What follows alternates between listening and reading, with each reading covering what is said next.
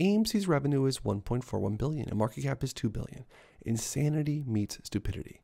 Every quarter fundamentals improve, but they lower the price. Every action has a reaction. Our time will come though. Hold and prosper.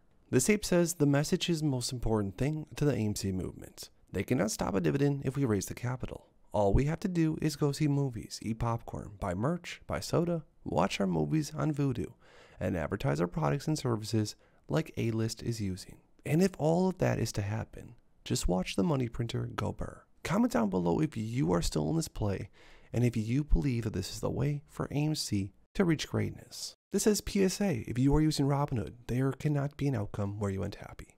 Time and time again, they show their cards. If you're using them, you will be disappointed. You will lose an opportunity at wealth. They are not on AMC's side. And there have been too many canaries in the coal mine to serve any more as a warning.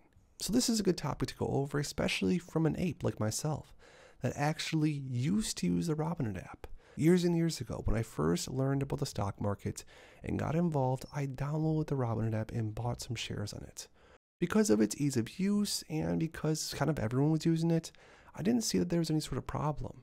But years ago, when Robinhood took away the buy button, I knew that I had to transfer all of my shares outside of Robinhood, and I did so immediately. Now again, whatever brokerages you guys want to use, please do your own due diligence and pick wisely.